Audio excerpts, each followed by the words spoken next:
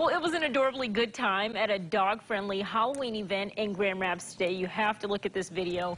Corgi owners from all over the state came out for this year's Corgis in the Park at the Riverside Park. The owners say there's a small community of these dogs, and it's great to come together in one place. The park was filled with dogs decked out in their outfits for the costume contest. This year's first place winner says he was excited for the honor.